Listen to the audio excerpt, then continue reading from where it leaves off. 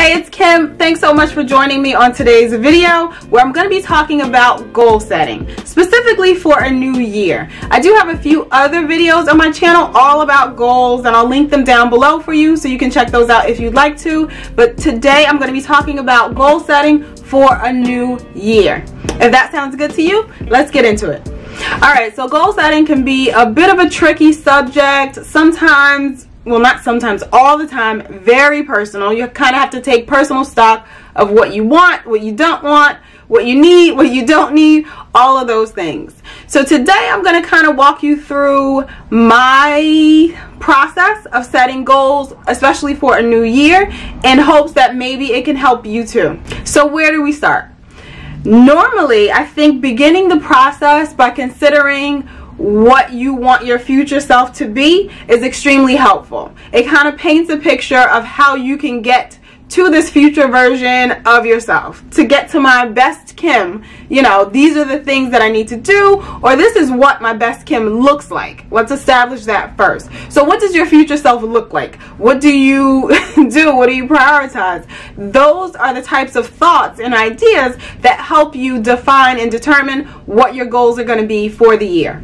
It helps us to assess what we need to focus on to get to where we need to be. So you could think of it in terms of, what did future Kim do in order to get to where she is? What things did she prioritize? And once those goals are defined, we break those up further into the action steps needed to get there. I will say that goals differ in my mind, in my brain. I don't know if you agree, let me know. But goals differ from resolutions because I often find that resolutions don't come with action steps, or at least we don't attach any type of action steps to actually accomplish those resolutions. They're normally like open-ended wishes or open-ended ideas of what we would like to do, but we don't therein define how we're going to get there. It's all about action when it comes to setting goals, and that's the difference between resolutions. Because if you don't define any kind of actions or any type of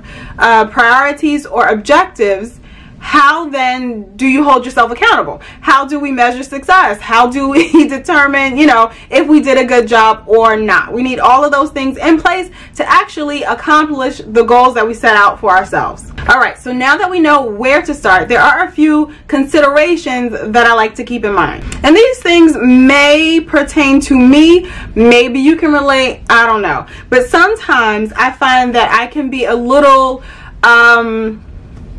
aggressive or a little advantageous. I'm not sure of the word that I'm looking for, but I'm just very excited about setting these goals, and ambitious, that's the word. So I can be a little bit too ambitious when it comes to setting my goals, and that just is a recipe for disaster, because if I set for myself 89 goals that I want to complete for the year and I only get to 82, then I'm going to be disappointed in myself or upset, when in reality accomplishing 82 goals is probably ridiculous. It's probably too much anyway. So what I like to do, or the way I like to think of it, I like to think of it in terms of, I guess, how a project manager might set out to plan a project. So my goal or my objective is to plan it out in 12-week sprints, so they're called. If you're familiar with this type of thing, then you know where I'm going. So in this 12-week, or it could be 16 weeks, I haven't fully determined just yet, but in this 12-week block of time, we kind of create mini goals to accomplish. We kind of set up our mini markers to determine where we should be by the time this 12 weeks ends. And then at the end of that 12 weeks, we will assess to see if the goal is still the same, if we need to adjust some things, if what we're doing is right and is working, or if it isn't. So we break this larger 365-day goal into smaller sprints that we can focus on, and we can really hone in on the objectives that we plan to accomplish during that time period. And let me know, I do use the word objective, and I know that objective pretty much is the same definition as a goal, but I like to think of them a little bit different. So maybe the goal is the whole umbrella, and then under that goal there are some mini goals to complete, and I call those my objectives. Those are the aims, or those are my intentions that I want to establish for that particular goal. So breaking the goal into 2 to 3 mini goals that you can accomplish over that 12-week sprint makes it feel a lot more attainable.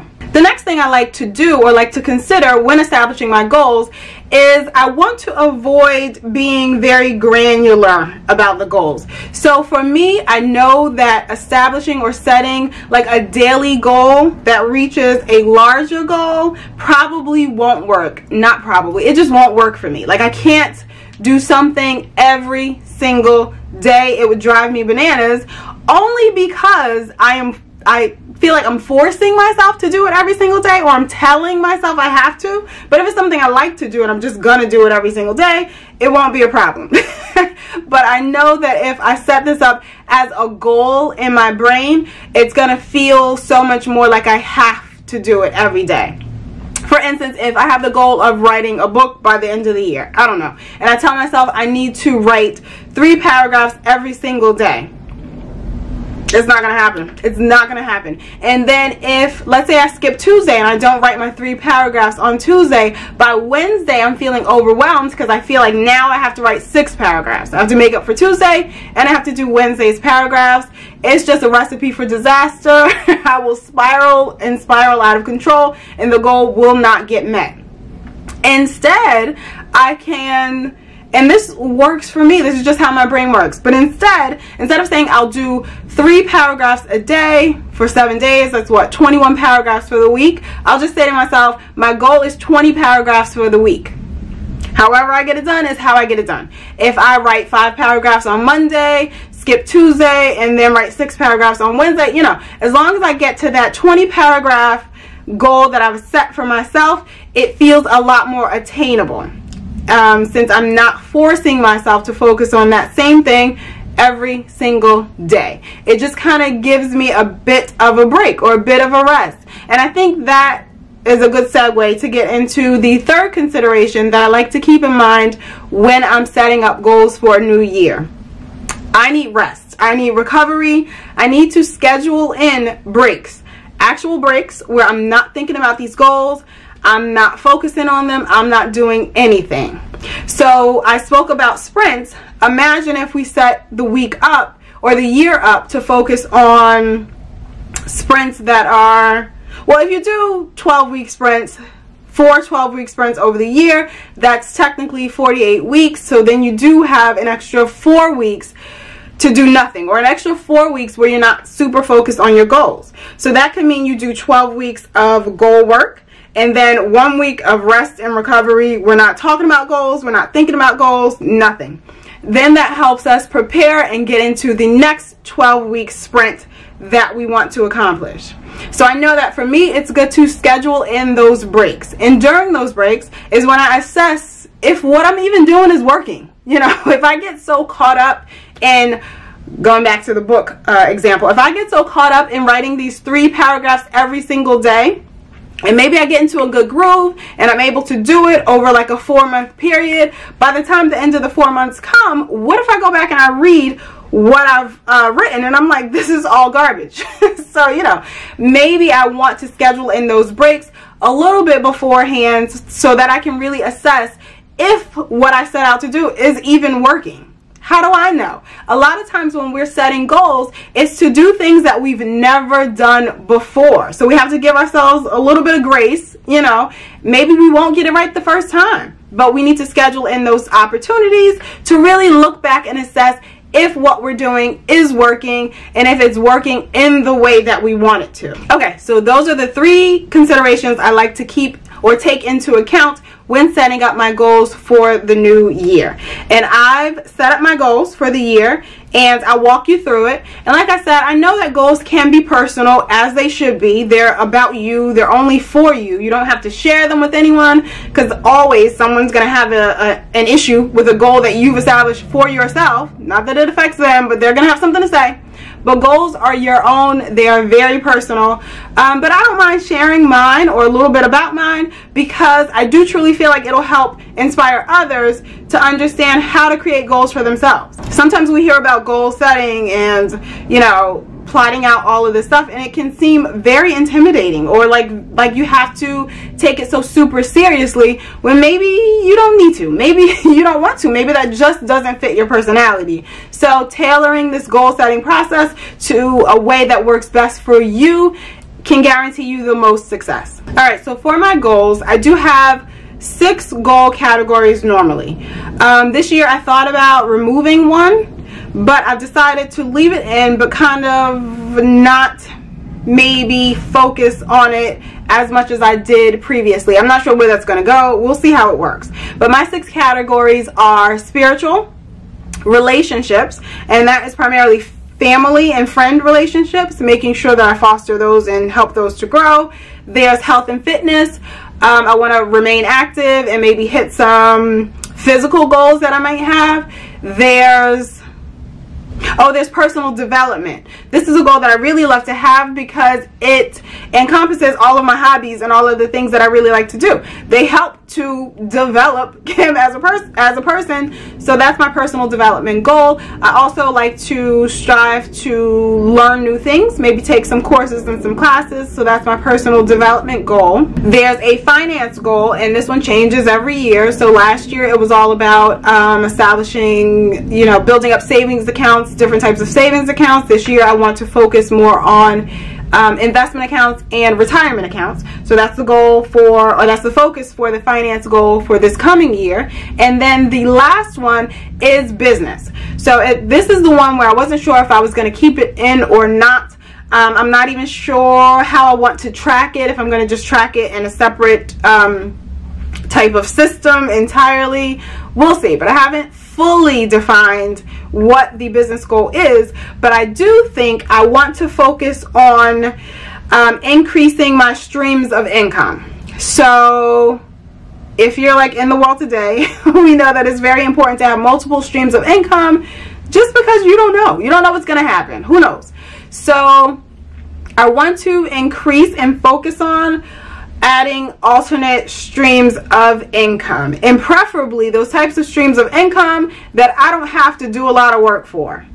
But that's a completely different video. So I don't know how those business goals will shake out over the course of the year, or even before the year begins, but those are my 6 goal categories. So I created some inserts for myself to use in my companion planner. I talked about my companion planner in one of my recent videos going over my 2022 planner lineup, so you can see that there. But there is a goal section in the companion planner fully devoted to my goals for the year. So I created some inserts to help guide me through defining what those goals are, defining the objectives, splitting it out over, you know, the weeks, periods, and all that other stuff. So I'm going to walk you through how I set all of that up and how I'm going to try to organize it for the entire year before the start of the year, hopefully before the start of the year.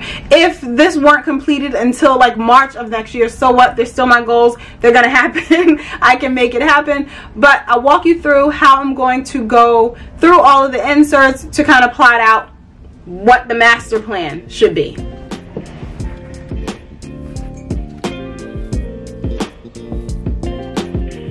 Alright, again, this is my companion planner. This is the Giglio Personal Wide in Burgundy. And I'll link the planner lineup video down in the description and up in the cards. But we'll flip right to my goal section in here. And I'll be doing an in-depth flip of this planner soon. So you'll be able to catch that eventually. Maybe in the next couple of weeks. I should be doing it in the next couple of weeks.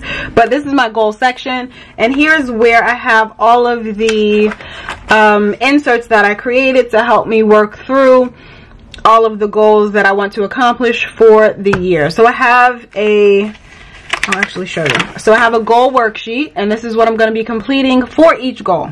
So I do have, like I said, 6 goal categories. So I've printed out enough worksheets for each. And this covers what the goal is, the outlook for that goal, and that goes along with my future self, showing my future self, the objectives or the mini goals within that I want to accomplish, and then any related projects. So any projects related to that goal. Some goal categories have sub projects, some don't.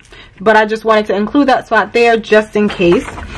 So that's that one. I'll leave this out because I'm going to complete that. And then the next one I have is a monthly goal plan. And the way I set this up is to have a spot for each of the 6 goals that I have, or each of the 6 goal categories.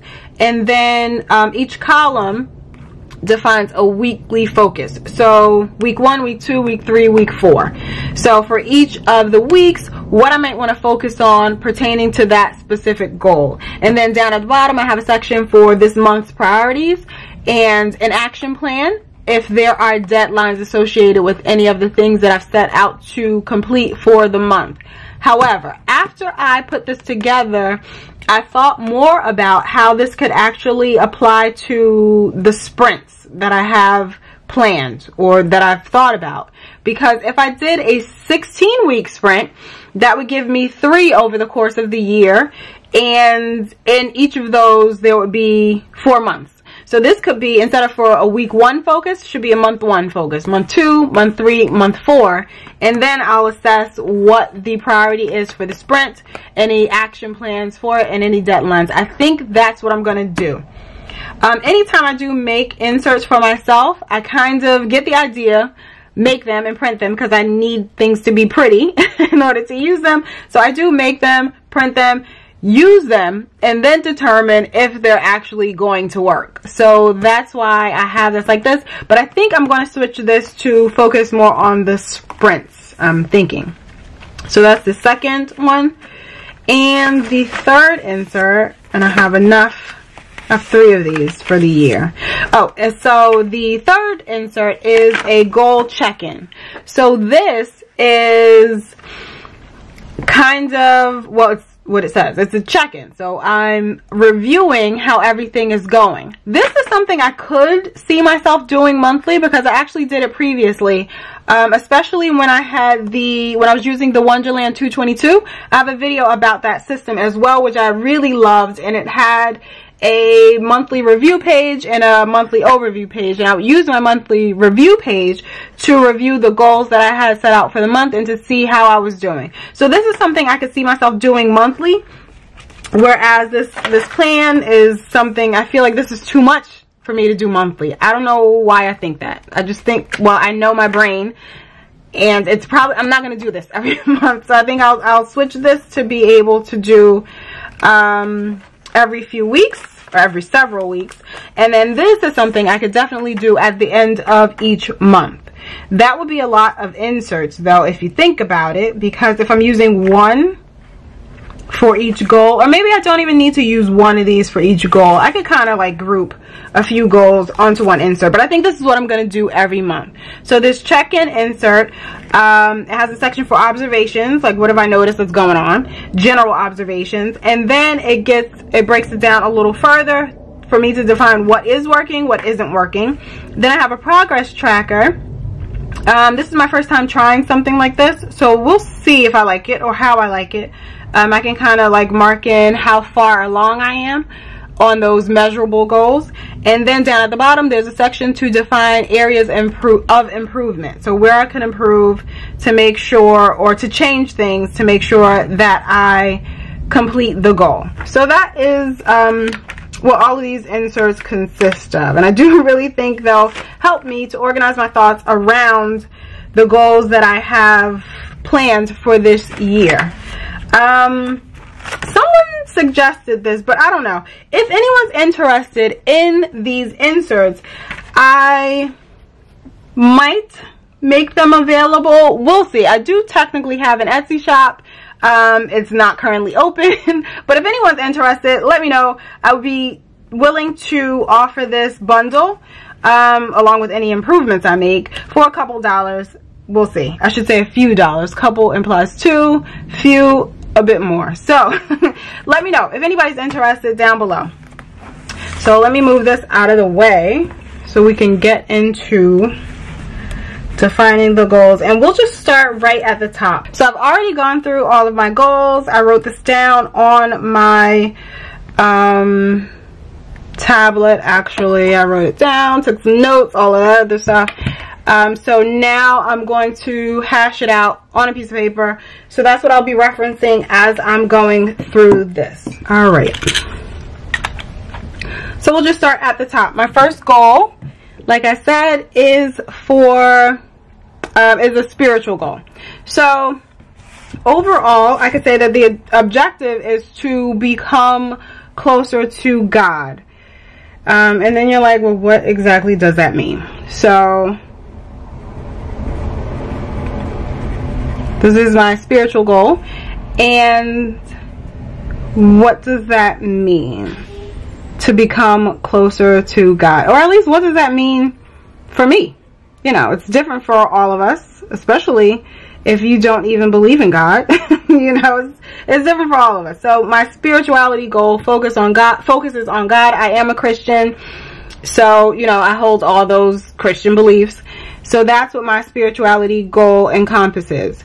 So to become closer to God, I would say future Kim is a person who prioritizes my devotional time.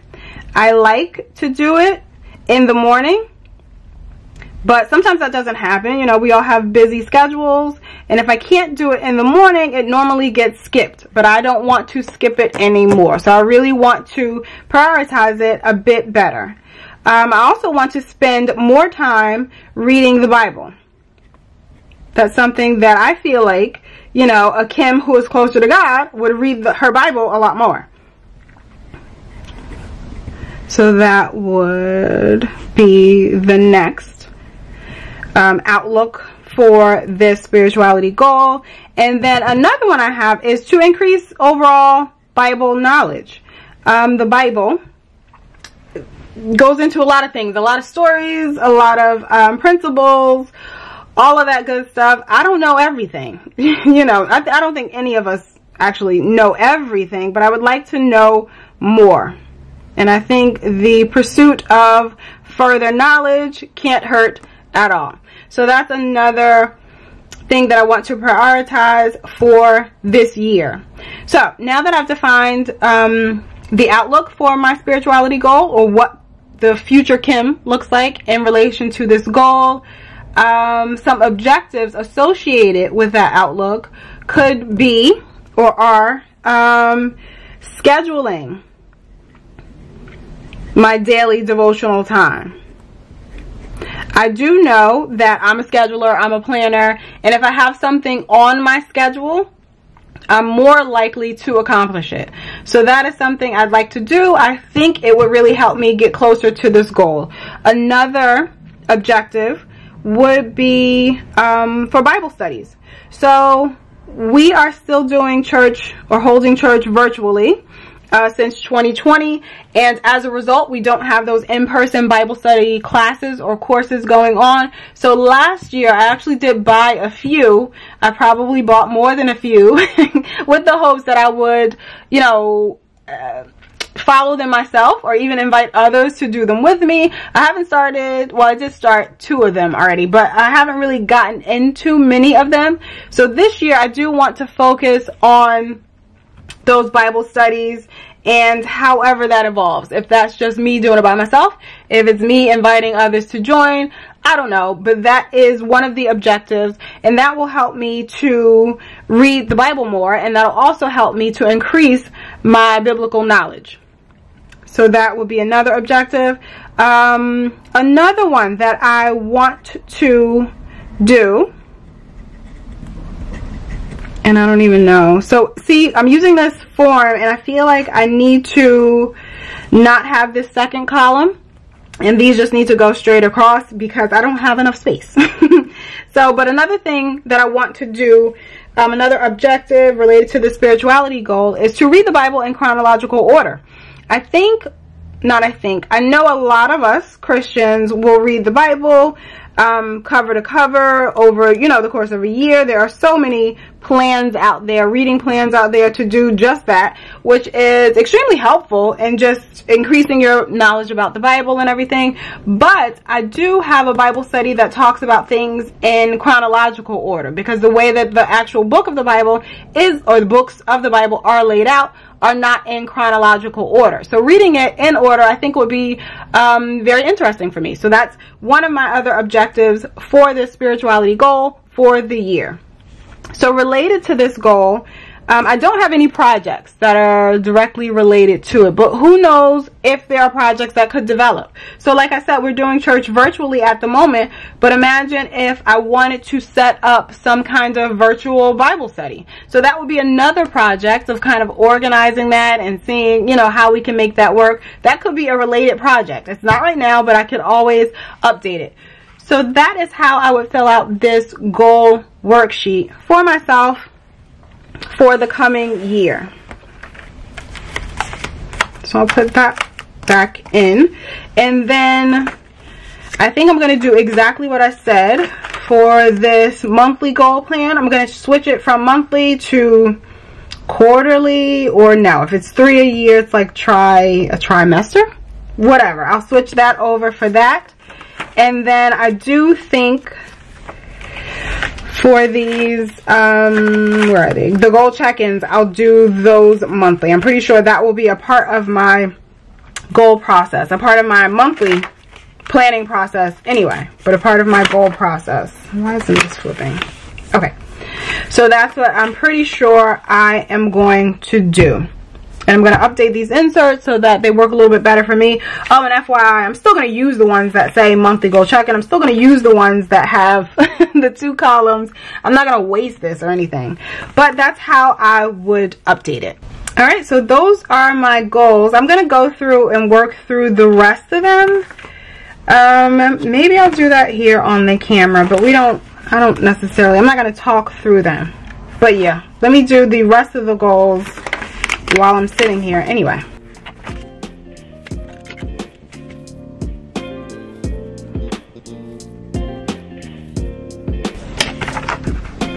I also think maybe I want some lines up there at the top.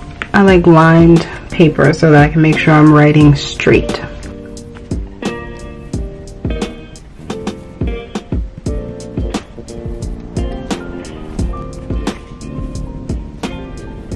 Oh, and for this relationship goal, I actually do have a related project. So I want to do these memory keeping books for my kids.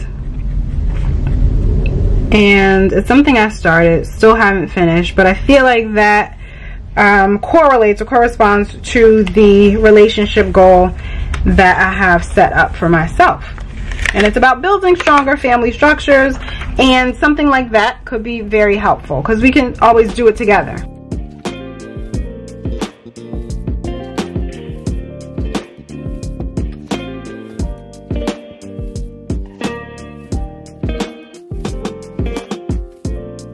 Alright, so my goals are all filled in. I'm feeling like I'm ready to tackle this new year and these new goals for the year. So I'm all ready. All the sheets are filled in, and I have a plan laid out for how I'm going to accomplish all of my goals. So I'm really excited. So tell me, what about you? What goals do you have planned for the coming year? Do you have like a solid goal setting process, you know, for yourself, or are you like me and always looking for ways to improve? Let me know down in the comments. Let's talk about it. Tell me some of your tips. Tell me if you found any of these tips helpful. Also, please don't forget to give this video a like, and if you have anything on Instagram, tag me on Instagram if you're over there talking about goals as well. Thank you so much for watching today's video. Don't forget to subscribe, and I'll see you in the next one.